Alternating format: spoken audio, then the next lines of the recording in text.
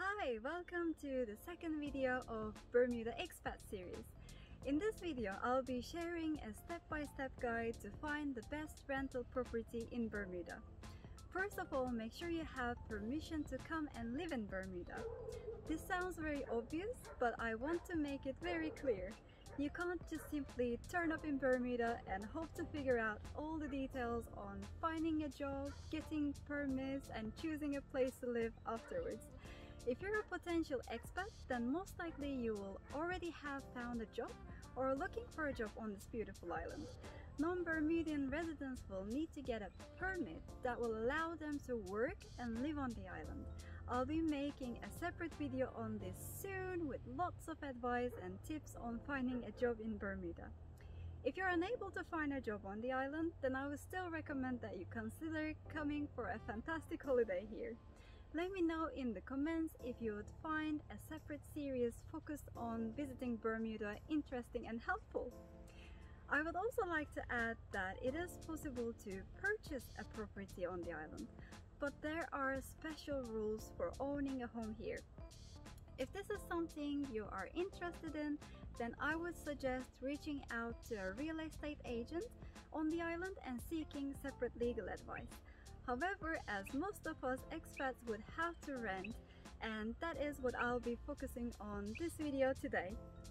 Now, let's get into the house hunting tips, starting with calculating your rough budget.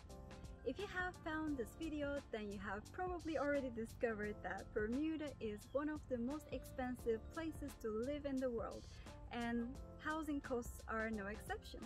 So deciding on how much you can spend each month on rent is definitely a great place to start.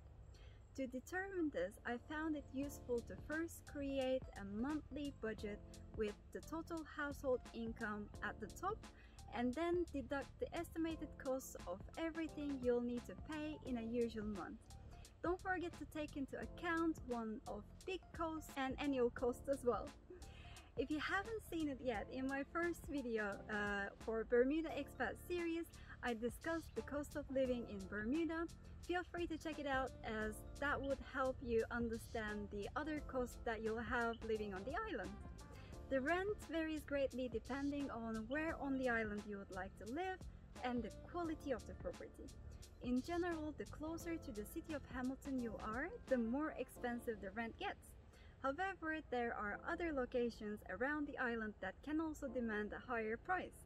This is likely because they are close to the water, golf courses, schools, or in popular neighborhoods. In our experience, you can find reasonable 1 or 2 bedroom houses or flats that are priced between $2,000 to $3,000 per month. However, if you want something at a higher end in a perfect location, then you'll need to pay quite a bit more. It's also possible to get the cost lower by looking at a studio apartment or considering sharing a house or flat with others and splitting the rent and bills evenly each month. Generally, I would recommend trying not to spend more than 30 to 40% of your salary on rent. And also remember that the more income you have each month as a spare, the more you can use to have fun on the island and even save. So once you decide on your budget, the second step should be to list all your must-haves and good-to-haves. To give you an example, our list of requirements that we had on our absolute must-haves when we were first looking for a place to rent were something not too far from the main town, which is Hamilton, so that the commute into the town is not too long each day. Includes all the major appliances such as air conditioning, dishwasher, and laundry. At least semi-modern and clean. And having a parking spot for a car and a bike. Our nice to have but not essentials were a nice outside space, close to a beach, near the railway trail, which is the main walking trail on the island, and having a possible ocean view. It is important to know that not every property in the more affordable ranges includes all appliances that you might be accustomed to. Everyone obviously have different requirements, but in Bermuda it is very common for cheaper properties not to include a dishwasher, washing machine, dryer, and in rare cases not even air conditioning. So ask yourself if you're happy to share a communal washer dryer or would like to have your own private one. Also ask if not having a dishwasher is a deal breaker. You will probably don't believe me, but during the winter season it does get a bit chilly, so having an air conditioner that can also heat can save you hunting for a portable heater down the road. Now you may be thinking like, hang on, I thought moving to Bermuda will allow me to live in this paradise with every possible luxury. What about a pool, an ocean view, or even a dock for my boat?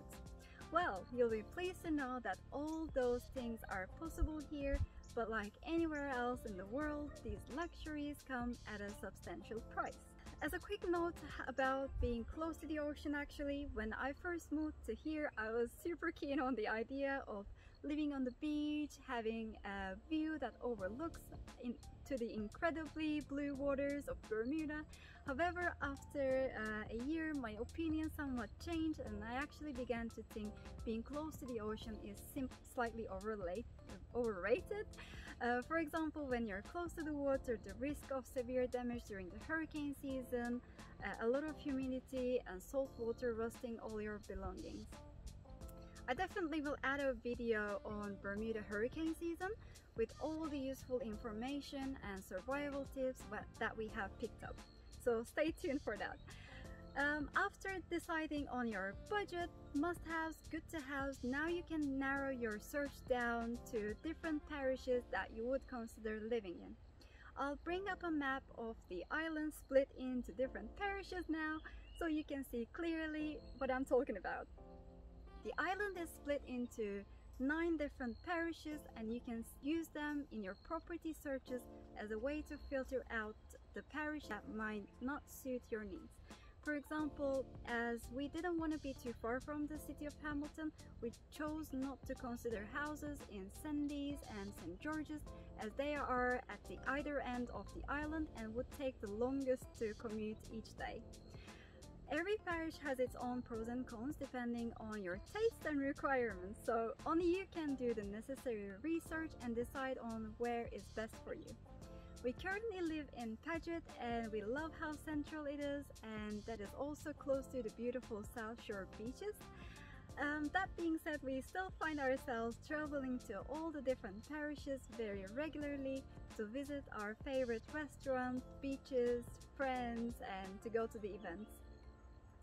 Now that you have narrowed down all your requirements and searched for different areas that you would like to live, you are ready to start browsing the options. The best websites to find the different options that are currently available are Property Skipper, Emu, the Property Group, and even some Facebook groups. I'll definitely put the links in the description below so you can check them out. Once you find something that you are interested in, here are some things that would be useful to learn from the landlord, agent, and if you can, previous tenants actually. And these are: how much do the utilities cost? What utilities are used in the property? Electric, gas, water, because not all houses have gas but all have electricity.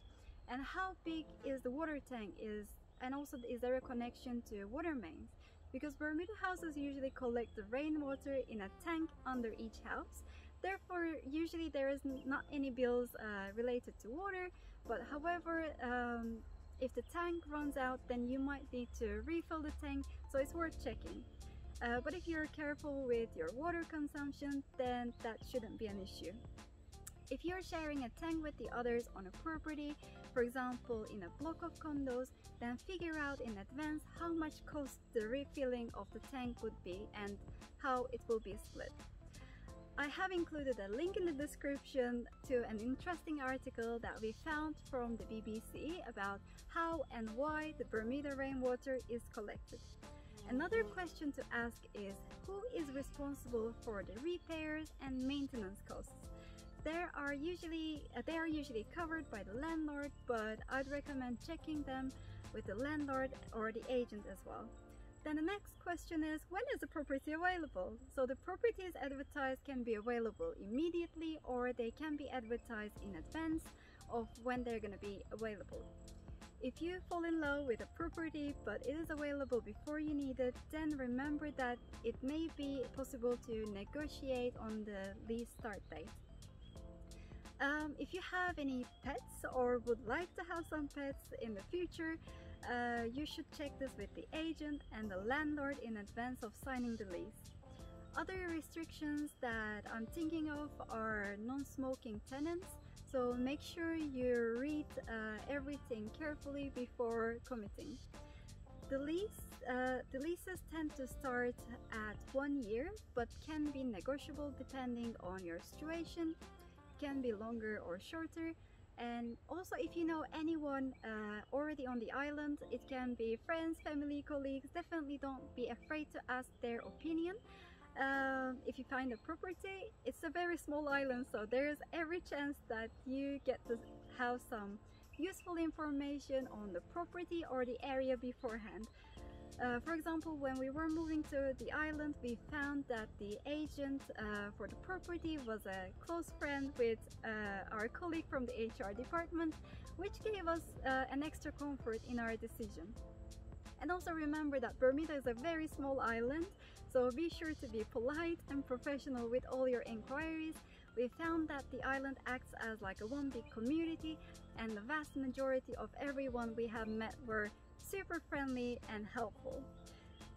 So, final bonus tips. If you really like a property, then act quickly, because the nice and reasonably priced places can go super fast. If you can, second tip, if you can, then think about potential visitors, such as family and friends, because hotels and Airbnb are very expensive, and having an extra bedroom makes it so much affordable for the guests. Get to know your landlord and neighbors. This will make you have great friends, but it also will add up to the community spirit if everyone helps each other out.